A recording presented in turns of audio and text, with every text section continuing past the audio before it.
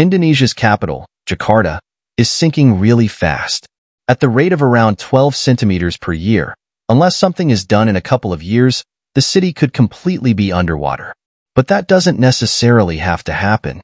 The Indonesian government is currently working to save its dear capital city, having revived plans to build a gigantic seawall around it.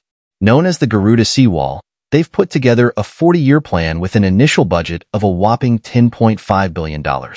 When completed, the seawall will be unlike anything the world has ever seen. So, stick around as we show you how Indonesia, through its seawall, plans to carry out this modern-day miracle. Welcome back to Just Know It 254. Before we continue, please subscribe to this channel. I promise you will have the best videos and I will make them so interesting for you to watch and learn. Please subscribe.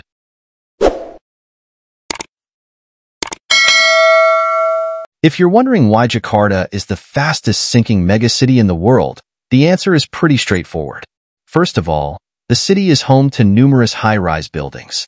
In fact, it has the most shopping malls in the world and currently ranks 12th for the number of skyscrapers. These tall buildings carry excessive weights that tend to pressure the soil underneath. Secondly, the water shortages in the region have led to many groundwater extraction activities, which isn't doing any good to its landscape.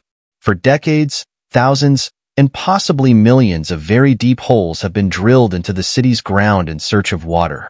Finally, the city lies on the northwest coast of the mighty Java Sea, and reports have it that the water level keeps rising as high as 200 centimeters every year.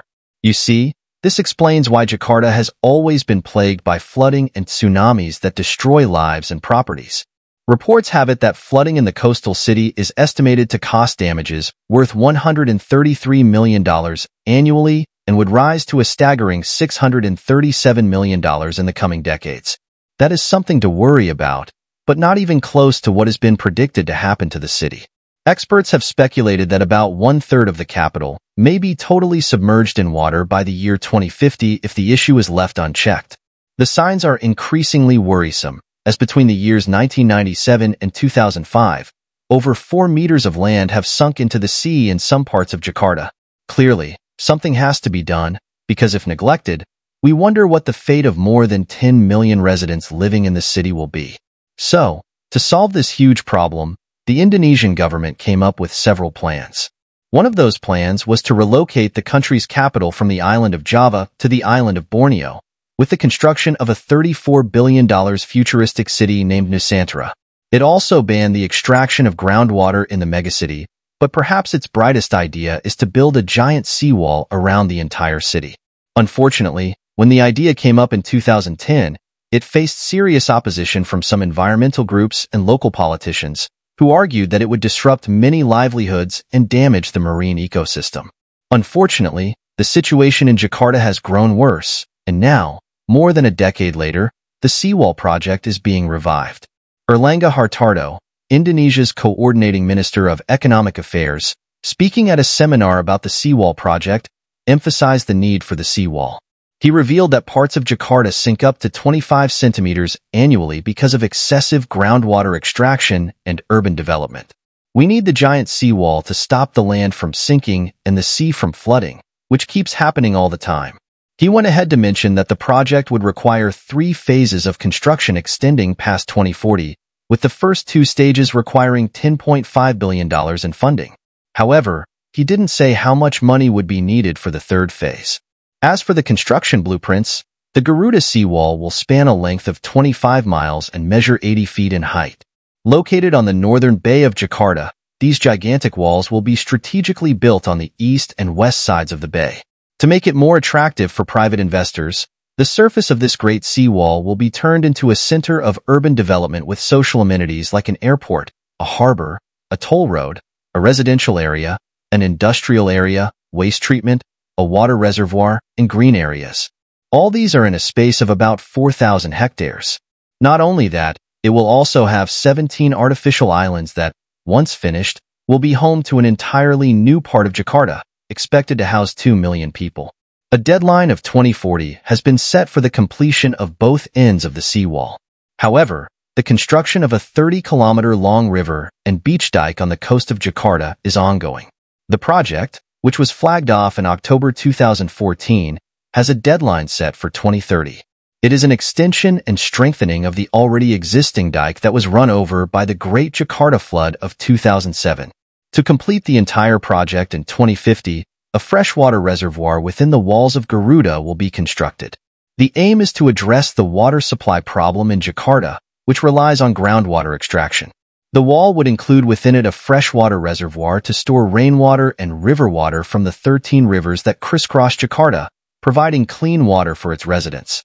After all that said, the big question now is how the Indonesian government plans to raise the $10.5 billion in funds to carry out this massive project.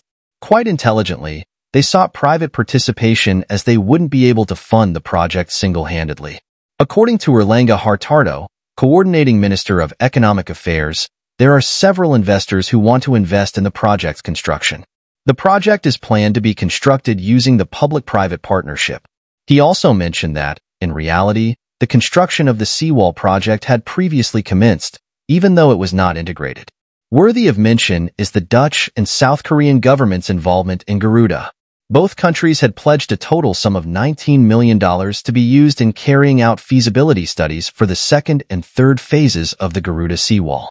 However, one question lingers in the minds of skeptics and critics who argue that the seawall enclosure would instead erode the already sinking city more.